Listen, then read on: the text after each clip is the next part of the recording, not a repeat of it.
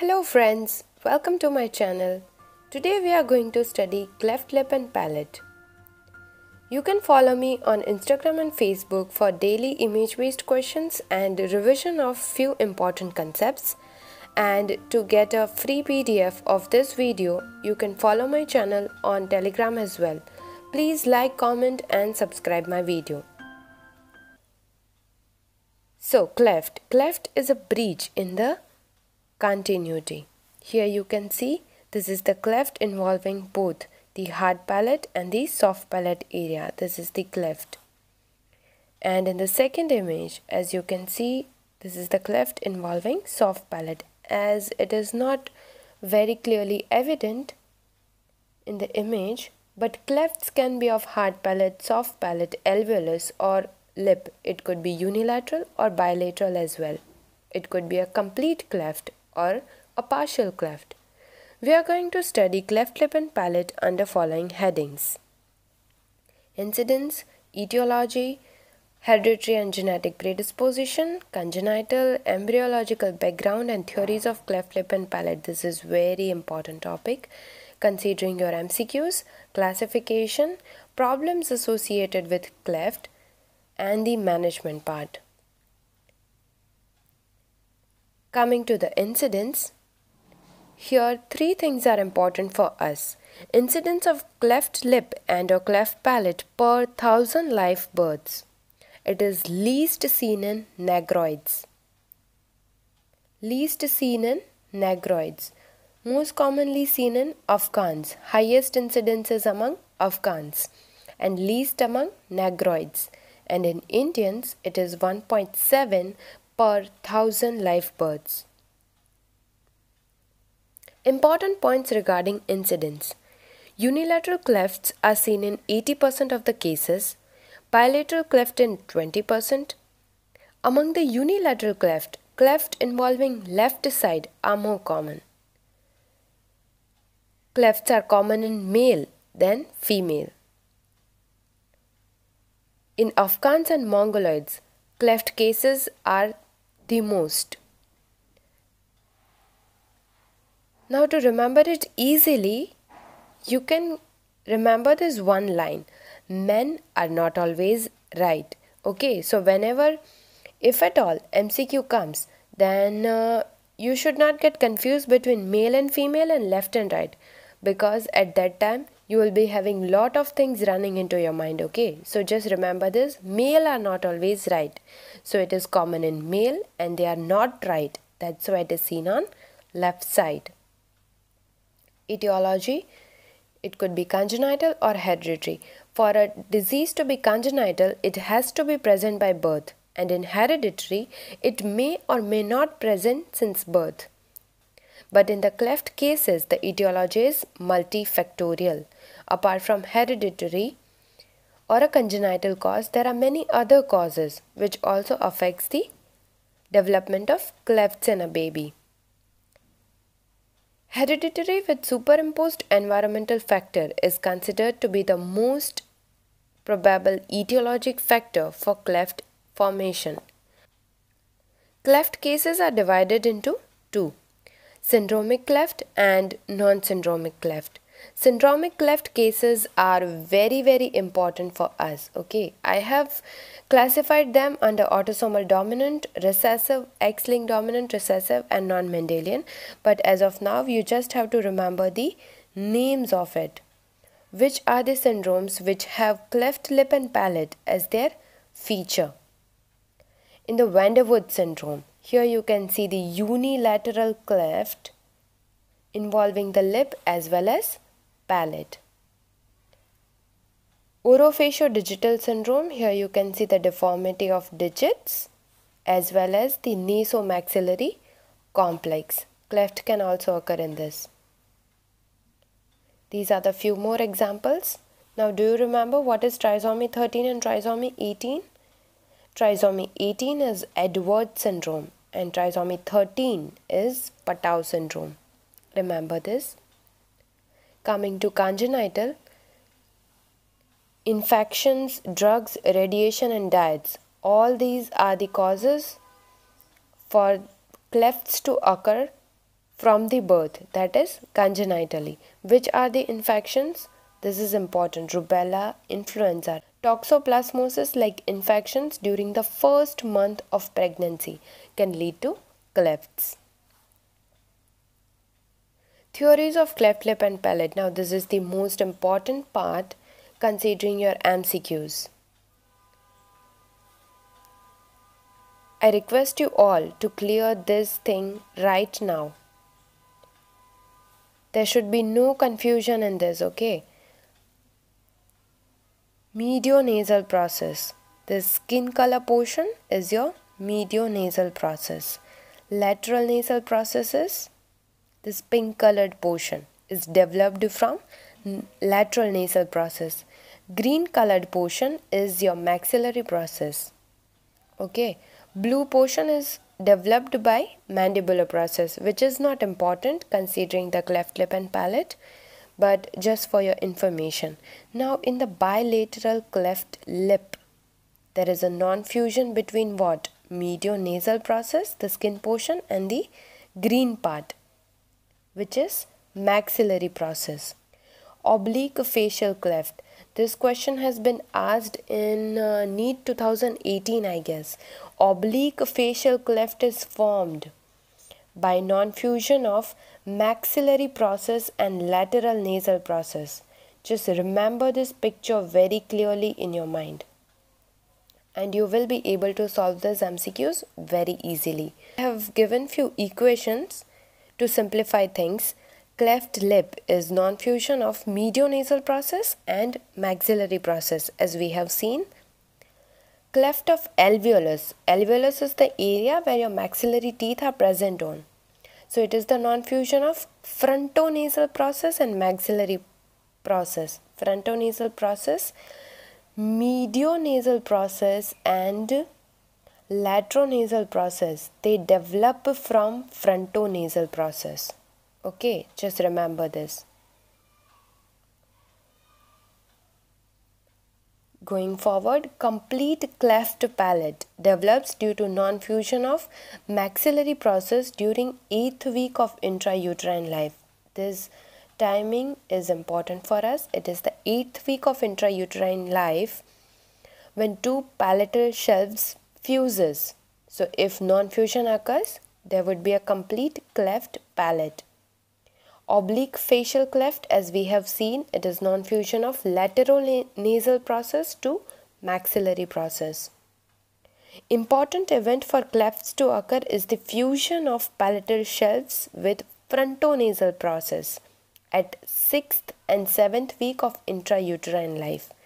Two palatal shelves fuses at 8th week, and palatal shelves fuses with frontonasal process at 6th and 7th week of intrauterine life. That is, first fusion of palatal shelves with frontonasal process occurs and then they fuses with each other. What is a frontonasal process? As I said, it is the mother of medionasal and lateral nasal. Frontonasal process develops earlier in the life, and from it medio and lateral nasal process develop. Now the classification. Anatomical classification is very easy and no questions are asked from this. It is very simple, like it's a cleft of lip and alveolus with normal palate, or isolated cleft of hard and soft palate with normal lip and alveolus. Cleft of the soft palate in uvula, cleft of the uvula, or it could be a complete unilateral cleft lip and palate or complete bilateral cleft lip and palate. It could be symmetrical or asymmetrical. So these are the different variations in which clefts can occur. Basically, where there will be a non-fusion, there will be a cleft. Now, Vues classification and Kanhan's classification are important for you. In the Vues classification, we'll start from backward to forward, okay? Vues classification, first is cleft of soft palate. Then coming forward, cleft involving hard and soft palate both, but up to the incisive foramen only. Third, complete unilateral cleft of soft and hard palate, lip and alveolar. means it is a complete unilateral cleft, and fourth is complete bilateral cleft involving all the four structures. Another classification is Kanahan's strip Dewey classification, which is very important in image based questions as well. Here in the image you can see it is a diagram just like our impression tray, but it is not an impression tray, of course. Here you can see right and left, and different segments are drawn. Okay, so here this circle is our incisive foramen, and it is also our key to understand this diagram nicely. Now 7 and 8, what it could be? What is behind the incisive foramen? It's the hard palate, right? The soft palate. In front of the incisive foramen, what is it? 3 and 6 is hard palate anterior to the incisive foramen. 2 and 5, alveolus, and block 1 and 4 is lip. Now moving forward, dental problems associated with cleft lip and palate. There are psychological problems obviously to the child as well as to parents. Dental problems, this is important for us. Multiple missing teeth are seen, mobile premaxilla, anterior and posterior cross bites, ectopically erupting teeth, impacted teeth, supernumeraries, and poor alignment of the teeth, which will lead to poor oral hygiene and decaying of the teeth, and then it will lead to perio complications. Aesthetic problem and speech and hearing problem as well. Okay, you can see the teeth here in crossbite. Okay, malalignment of the teeth is also seen. Ectopically erupted teeth, crowding, which will lead to poor oral hygiene and caries and periodontal problems as well. Here what you can see over here, this is the class 3 skeletal profile. Okay, it is seen in cleft patients. Now management. Management is done in 4 different stages. First is pre-surgical orthopedics. It is done from birth to 24 months.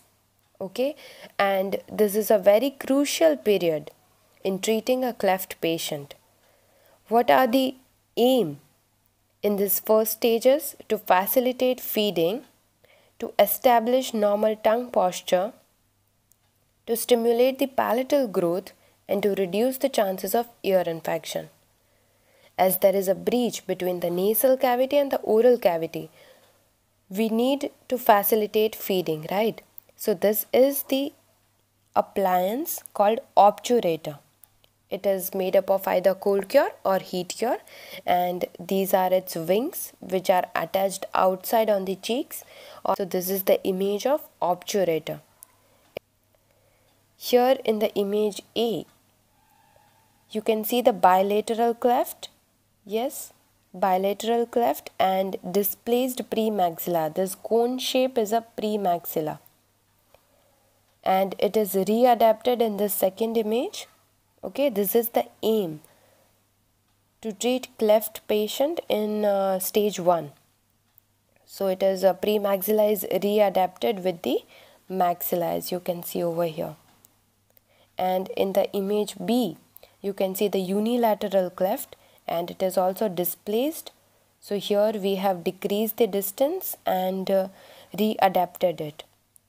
In this picture you can see the Pinama plans. Okay, the full form of Pinama plans is naso-alveolar molding appliance. Lip closure. First we'll see the image. Here you can see this. This procedure is called the lip tapping. For the lip closure we have famous Millard's rule of 10, right? So it has 3 criteria. At the age of 10 weeks, you have to do lip closure at the age of 10 weeks. And the weight of the child should be 10 pounds. And hemoglobin level should be 10 gram per cent. Then and then you should do lip closure. And the flap which are used are Tennyson triangular flap and Millard's rotation flap.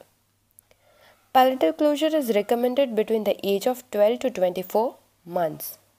And the flap used are von Langenbeck's patent palatoplasty.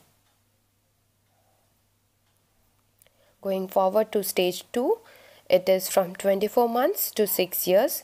Here crossbites, if obviously crossbites are present, so crossbites are treated with removable or fixed appliances, and maxillary protraction devices are used to correct the class 3 profile. Fixed orthodontic treatment can be initiated. Now this is the important MCQ for you. Secondary alveolar bone graft. Okay, primary bone grafting is done when the child is very small, and then the secondary alveolar grafting is done at 9 to 11 years of age in the palatal region before eruption of the permanent maxillary canine, because our aim is to erupt the canine through the flap. Okay, we want the canine to erupt through the graft. Now here in the picture, you can see the night eye expander. Okay, this appliance is night eye expander. Can you see the constricted maxillary arches? And in this diagram, the arch has expanded.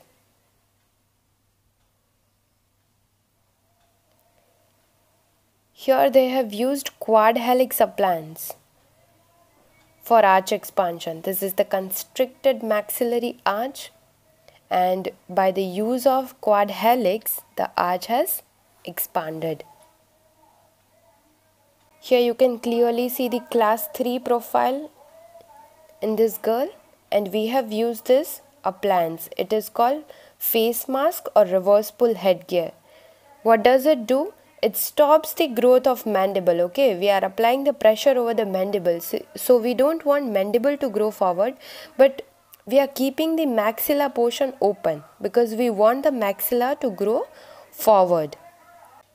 Can you recall the major disadvantages of reverse pull headgear? Please reply me in the comment section below. Stage 4 is the permanent dentition and final correction stage. Here we plan the retention, which is a permanent in nature. So guys, I hope this video was informative and useful for you. Stay tuned and read well.